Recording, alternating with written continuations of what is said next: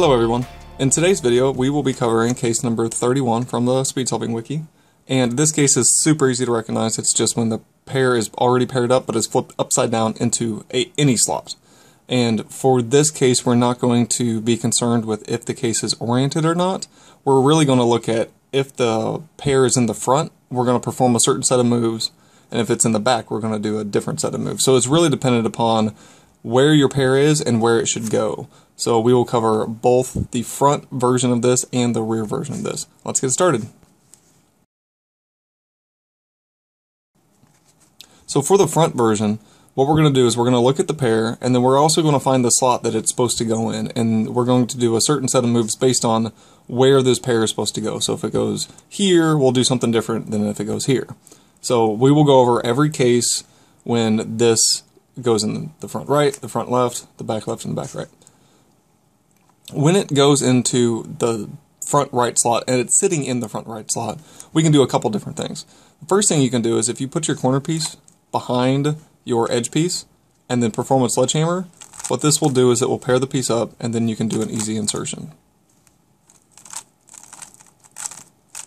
So again, we will put the piece here, the corner piece here, we'll sledgehammer, and then you can perform an easy insertion. Pretty easy way to do it. The other way you can do it is if you pull the pair out by lifting your slot up. When you fix your cross, you can U2 and then head slammer. Pretty self-explanatory. And the other way you can do it is if you like or are comfortable doing front moves, you can regrip, front move with your thumb, push it out of the way, fix your cross, and then pull it back. Then it's just an easy insert in. So for that one again, regrip, we'll thumb, push, down, then easy insert, back in. So that's if it is sitting in the same slot. So if it's in the front right and it goes in the front right slot. If it goes in the front left slot, this one's really easy. What we're going to do is we're just going to regrip, we're going to perform a F2 move. We're going to move our cross into the top layer. So we flipped our cross piece upside down. So we'll just move this into the top layer, perform a U2, and then fix our cross. And what that did was that took that pair and placed it into this slot instead of this slot. So again, and it's only 4 moves. It's really, really fast to do. So if you see this and this is your pair that it goes in, you F2 to place the pair into the slot where it's supposed to go, and then you move this face, you move it into the top layer, U2, and then down, and that'll fix your slot. If it goes back here, so if this is a slot that we care about, what we're going to do is we're going to lift the slot up by using an R move. We're going to move it in this position, and then we're going to perform this insert just like we normally would. So again, what we'll do is we'll lift this slot up, we'll move it over, and then we'll pull with our finger here. We'll move this out of the way, fix our cross, and what that does is that lines up our middle slice, and then with the middle finger we'll push back. And basically all that's doing is doing this insert. So when you have the pair back here and you would do this insert on it, we're just setting that case up.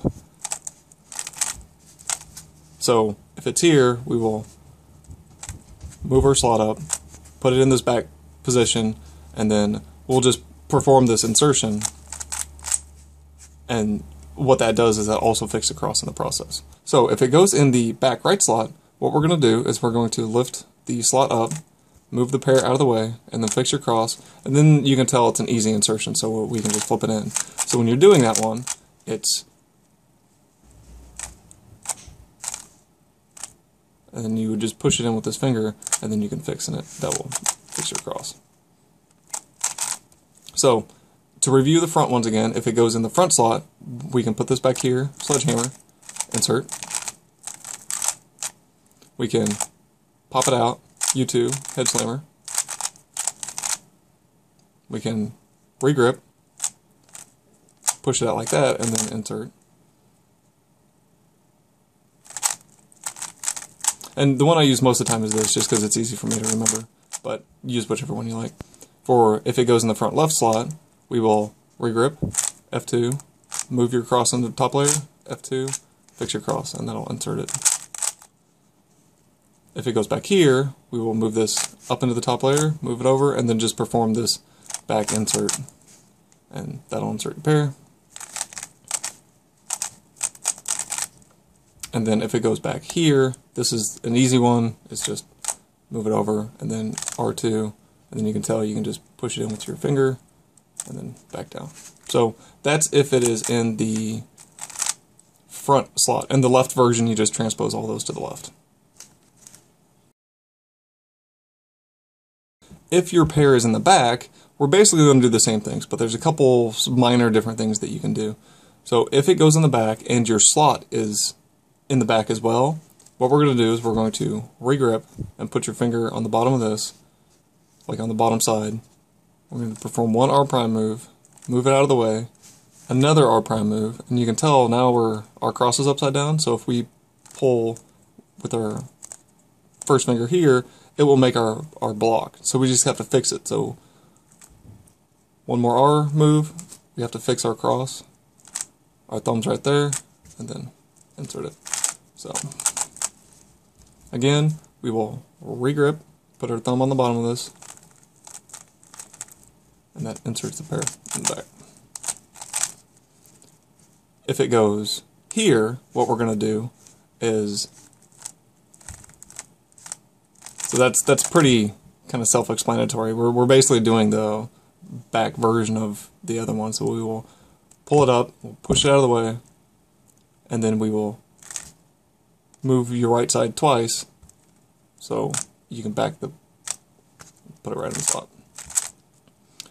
So if your slot that it goes in is in the front left, what we're going to do is we're going to pull it out, push it into this position, and then basically just do a head slammer. And then after you do that, you have to fix your cross because your cross is still messed up. So pretty self-explanatory on that one. So again, if it's going here, we will to solve that case. And if it goes here, there's a couple different things you can do, but normally I would kick it out and push it with my finger, U2, and then push it with this middle finger here. So again, that's a push, fix your cross, U2, pull up, because here's the slot that it goes in, and then push it with your finger, or middle finger, and then lower your slot. So those are, I think those are all the alternatives when it's sitting in the back position. Yeah, so if it, in summary, if it goes in this slot, what you'll do is you'll regrip to solve. If it goes here, basically you're just pushing, R2, pulling, and then in. If it's here, you're pushing, and then you're right here, so just do a head slammer, and then fix your cross. So if it's back here, then what we'll do is we will push this up, push it out, U2, and then after your U2, your fingers are right here, so you can just push it in like that. So I think that's it for this case. The next case we're going to do is case 32 from the Speed Solving Wiki, and this one's really easy, but there are some variations on how to do this, and really it's important to understand what you're doing to the pieces if you want to make an easy case or a pair for a regular pair insertion, because it might not always go in the same slot. So we will get to that in the next video. If you have any questions or comments on case 31, which we just went over, leave them in the comment section below, and until the next video, happy cubing!